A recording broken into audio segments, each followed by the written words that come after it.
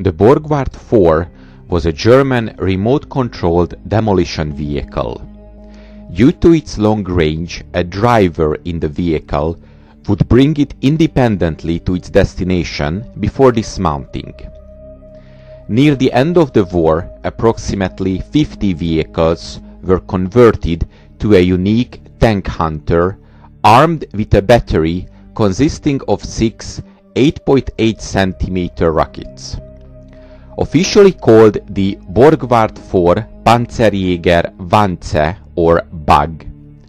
This was undoubtedly one of the last-ditch efforts of the German army to stop the Soviet tank armada. This resulted in a very exotic vehicle created by the desperate situation and the lack of resources in early 1945. Wanze was clearly an interim solution vehicle built for the remaining ill-equipped troops of the German army. The basis for developing such a vehicle was a small and easy-maneuvered Panzerjäger or tank hunter, which were to be issued to the troops defending industrial areas and cities, especially Berlin. These were to be sent out against the never-stopping masses of enemy armor advancing towards the German capital in the last month of the war. Its main armament was the tried and tested Raketenpanzerbüchse 54, an 8.8 cm recoilless rocket launcher with a 3.3 kg rocket. It was able to penetrate 220 mm of armor up to 200 meters. As bombed out and shredded buildings often blocked streets and thereby made movement very difficult, sometimes not even anti-tank guns could be brought up where the enemy threatened a breakthrough. The only effective weapons carried by the infantry were the Panzerschreck and Panzerfaust. Movement, however, was not quicker than the infantry would move, and something had to be done. In February, or according to different sources in March of 1945, it was realized that one needed a light Panzerjäger, but the production of a new vehicle was not an option. One mounted 6 Raketenpanzerbüchse 54 to one unit and ordered this to be mounted on a wheeled or tracked vehicle.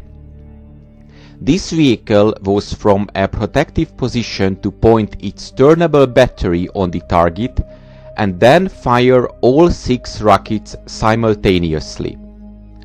The Volkswagen Kübelwagen was a possible alternative and was eventually chosen as the wheeled variant, although selecting a tracked vehicle was much more optimal. At first, they tried to adopt the Panzer I, which at the time stood in depots worn down or used as a training vehicle.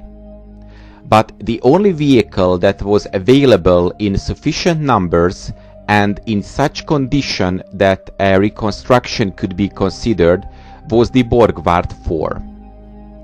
There were some 300 held in reserve, plus another 70 vehicles serving in combat units as of January of 1945. The Borgward 4 was accepted and approximately 50 were rebuilt as the Panzerjäger Wanze. The vehicles were rebuilt in slightly different ways. The Borgward 4 Ausführung B or B version was built in an extra seat for the gunner to the left of the driver, protected by an armored plate in the front. The rocket unit was then mounted to the left of the gunner. This rocket unit could be turned by the gunner through a shoulder support. On the rocket barrels, a plate was attached to protect the gunner from shrapnel whirled up by the rockets when fired. Ausführung C or the C variants were rebuilt in the same manner, with the exception for the driver being seated to the extreme left. All Wanzes had 3 smoke dischargers attached to their front plates, and these played an important role when attacking, as the Panzerjägers first rolled out from their hideouts, for example a street corner, to get a free line of fire, and then quickly targeting and firing at the enemy, and finally retreat, whereby the smoke grenades were launched in order to protect the vehicle and hide its movement phase. Well back in protection, one could reload everything for a new operation.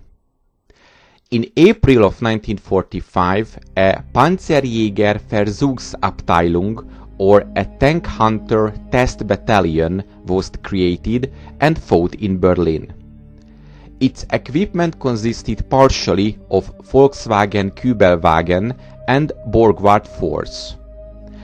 Any larger massed operation was impossible in April, but there is photo evidence of abandoned Borgward 4 in the area held by the 11th SS Freiwilligen Panzergrenadiers-Division Nordland in central Berlin. After that, the traces of this interim solution vehicle disappear in the mass of shoot-up vehicles in the rubbles of Berlin, where after some time everything was cleaned up and scrapped. After the war, US and Soviet special units were looking for new technical solutions. The only evidence of a follow-up is the American M50 Ontos, armed with 6 recoilless rocket launchers and issued to the United States Marine Corps in 1955, who used it in the early stages of the Vietnam War. Ontos, officially the rifle multiple 106mm self-propelled M50, was a US light armored tracked anti-tank vehicle developed in the 1950s. It mounted 6 106mm manually loaded M40 recoilless rifles as its main armament, which could be fired in rapid succession against single targets to increase the probability of a kill. Although the actual caliber of the main guns was a 105mm, it was designated 106mm to prevent confusion with the ammunition for the 105mm M27 rifles, which the M40 replaced. It was produced in limited numbers for the United States Marines after the US Army cancelled the project. The Marines consistently reported excellent results when they used the Ontos for direct fire support against infantry in numerous battles and operations during the Vietnam War. The American stock of Ontos was largely expanded towards the end of the conflict, and the Ontos was removed from service in 1969.